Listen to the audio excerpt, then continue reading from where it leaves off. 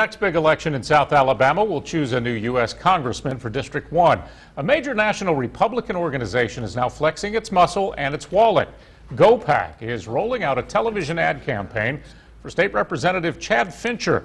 GOPAC is also sending out mailers that will reach voters' mailboxes early next week. Local 15's John Zanitas talked with Fincher today. John, this is a guy who claims to be the everyman without big donors paying to run a bunch of fancy TV commercials. Well, Greg, and he still feels that way. Technically, GOPAC isn't donating directly to his campaign. They're just buying ads with their own money. Fincher says he's still a local grassroots guy despite the big support.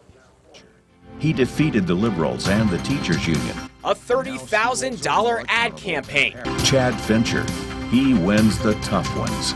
It's a major and expensive show of support by a big-name Republican organization. GOPAC is responsible for the content of this ad, not authorized by any candidate or candidates committee. They look for emerging leaders. State Rep Chad Fincher is the first candidate to be called up by GOPAC. They're looking for state elected officials that are running for federal offices, and we're the first candidate they've decided to endorse and get behind to make that possible. In his own campaign ads, Fincher has been outspoken about big money donors. You elected me as your state legislator, not because I had big donors paying to run a bunch of fancy TV commercials. Because GOPAC is buying ads rather than making a direct donation, Fincher still considers himself a grassroots candidate. You can look at our campaign disclosures. The money we've raised has been in the district. And we will not be the candidate that has the most money, but we have the best message of any candidate.